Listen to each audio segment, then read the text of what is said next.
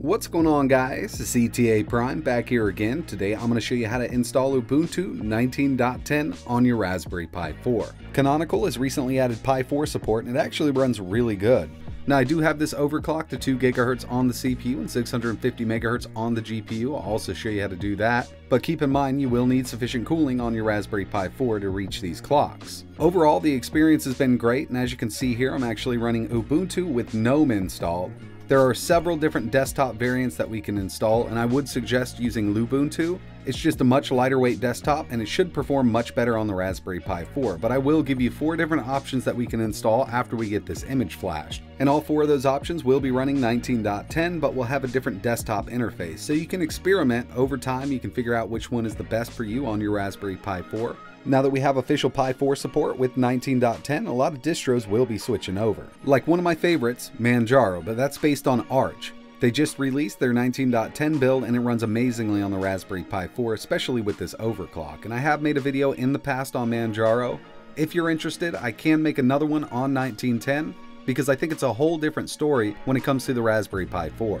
With official support for the Pi 4, this is just the start. In the next week or the next month, we're going to see a lot of different distros ready to be installed on the Raspberry Pi 4. But this tutorial will get you up and running. There are a few things we need to note before we get started here. Obviously, you're going to need a Raspberry Pi 4. A 1, 2, or 4 GB model will work. I recommend at least the 2, but if you can pick up the 4, it's going to be much better. And on the initial install, I definitely recommend using Ethernet, and that's what I'm going to be doing in this video. I'm not even going to set up Wi-Fi until we get into the desktop itself, so I'll be plugging into Ethernet to install everything. We're also going to need a separate computer to install the image to our SD card. I'm going to be using a Windows computer, but you can do this on Mac, Windows, or Linux. So with all that out of the way, let's go ahead and get started. Alright, so let's go ahead and get started.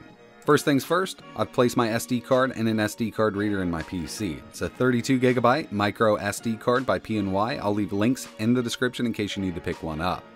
All links for everything mentioned will be in the description. First things first, we need to download the Ubuntu image. This is the Ubuntu server image. Right here we have a 32-bit version and a 64.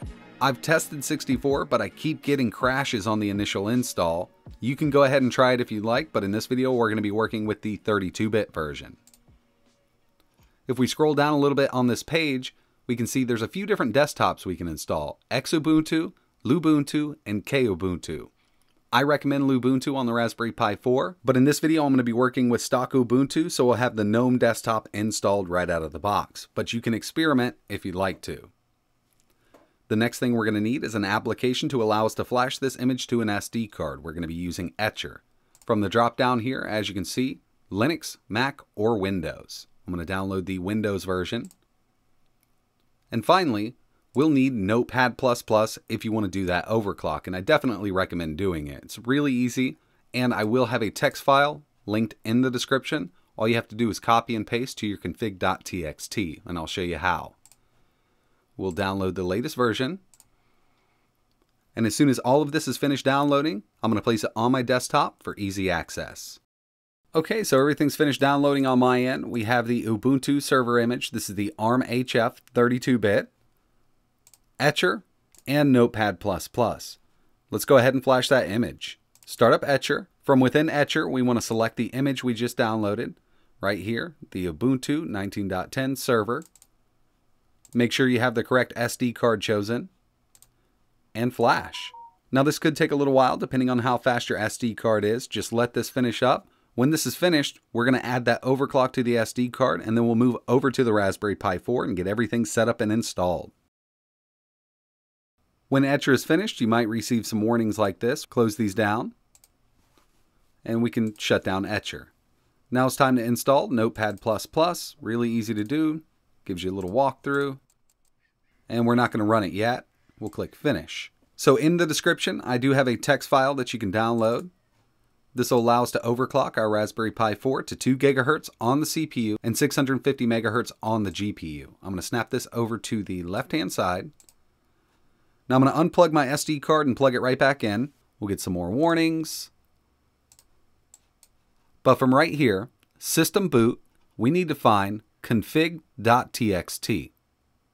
Right click, edit with Notepad++. Now this is important because if you edit this with the regular Notepad built into Windows, there's a chance you could corrupt it.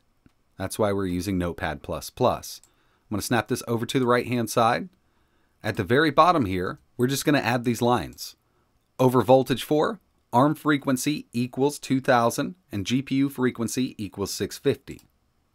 Copy. Paste. Now keep in mind when you're doing this, you will need cooling on your Raspberry Pi 4. I'm actually using the Flirt case and it works fine at 2 GHz. I'll leave a link for that in the description. But if you want to use a small 20mm heatsink and a fan, it should also work. File, save, and we can shut this down. We're now ready to move over to the Raspberry Pi 4. I'm going to plug my SD card in, HDMI, keyboard, and Ethernet. Ethernet is important for this initial setup part because the desktop is around 3 gigs and we need to download it all on the Raspberry Pi.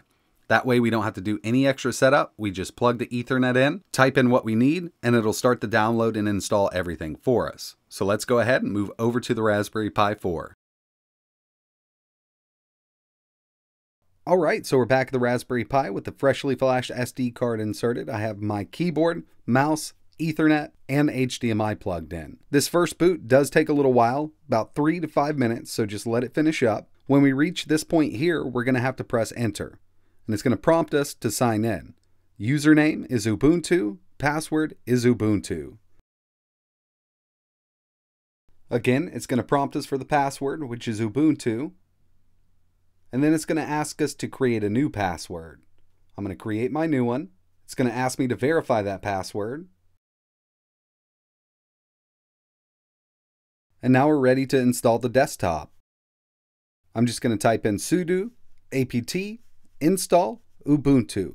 Now keep in mind we're installing the stock Ubuntu desktop, but you can substitute this with Xubuntu, Lubuntu, or Kubuntu. It's just going to install a different desktop variant. Once you press enter, it's going to start the process, but after about 15 seconds, you'll be prompted to press Y for yes. So go ahead and press Y, enter, and now it's got to download everything. It's 2.1 gigs for the version we're downloading, and it takes around 15 to 20 minutes on my internet connection. And after a little time, you will receive a status bar, and when it reaches 100%, we're ready to start the desktop. And we can do this by typing in Start X. Now you won't have to do this every time. After this initial install, every time you boot the Raspberry Pi 4 up, it's going to go directly to the desktop we installed.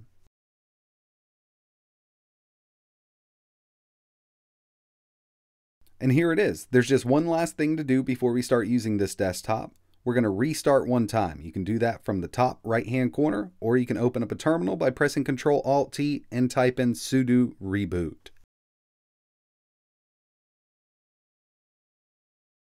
So now we'll just need to log in with the new password we created, and it'll bring us right into the Ubuntu desktop. Help improve Ubuntu, I usually opt out of this. It's totally up to you. Just kind of click next here and next one more time. So if you're already connected over Ethernet, there's really nothing to worry about. You can start browsing and updating from here, but if you want to connect over Wi-Fi one more time, we can go up to the top right-hand corner, Wi-Fi connections, and find your connection from here. We already have some great pre-installed apps like Firefox, Thunderbird Mail, Files, Rhythmbox, LibreWriter, Ubuntu Software, Help, and Amazon. Not sure why they have Amazon pre-installed. But as you can see at the very bottom left-hand corner, we also have Show Applications. We can view Frequent or All. There's some extra stuff here that's not listed over on the left-hand side. And if you want to install anything, you can do it from Terminal or Ubuntu Software.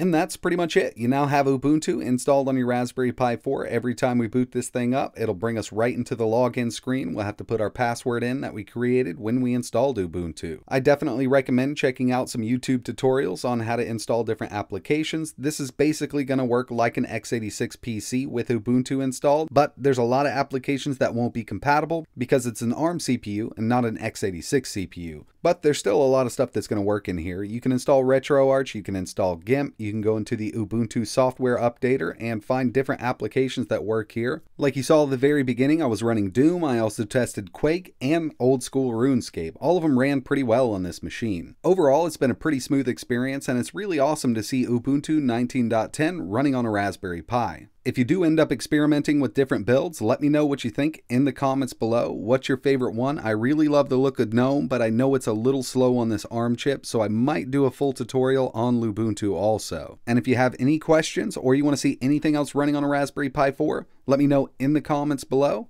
But like always, thanks for watching.